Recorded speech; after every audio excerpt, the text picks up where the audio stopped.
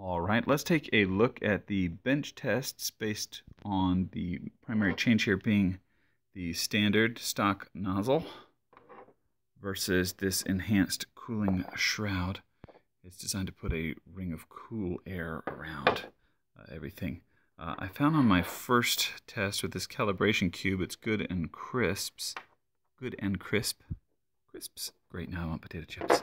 Whereas the second cube, we find it's a little bit soft around the sharp points. They're not quite as sharp as they should be.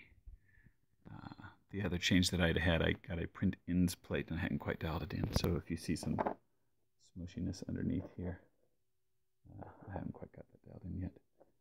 The first test on the benchy looks pretty good all around. A few little zits here and there. Slight drooping there at that hard archway.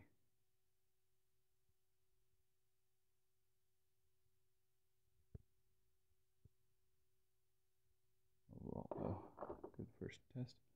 The second benchy, the one on the enhanced cooling fan, the main difference that I could see, it does look a little bit glossier.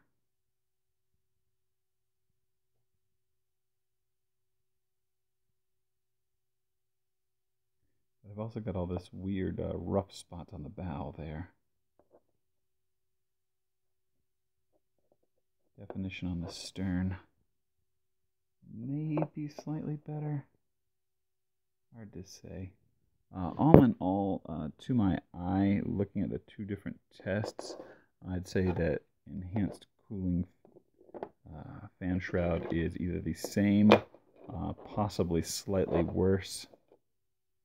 Great concept, I really like it. Might need a little bit more redesigns before I would say it's worth switching over to this one. But that's my quick review on the tests.